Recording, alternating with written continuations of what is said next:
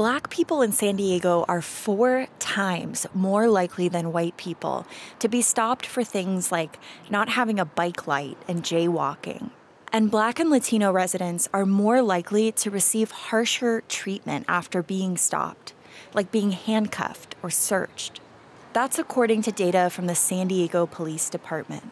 The department did not respond to requests for comment.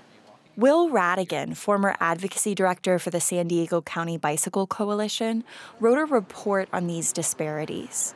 He says these minor offenses can highlight discrimination. This is where officers have the most discretion on who they stop and who they don't. They might see 10 people jaywalk in a day. They choose to stop one person. Who is that person? If that person is Black 4 times as often, that really indicates you have a racial bias issue. But he says it's also an infrastructure issue. Generally wealthier, wider police beats north of the 8 have lower bike and pedestrian stop rates. The highest stop rates are clustered in neighborhoods in Southeast San Diego and City Heights. They'll have incomplete sidewalks. They won't have bike lanes. The bike lanes will be full of debris. And when the infrastructure isn't set up so that you're able to follow the law, you're forced to break it. A new state law says police can't stop pedestrians for offenses that aren't dangerous to another person.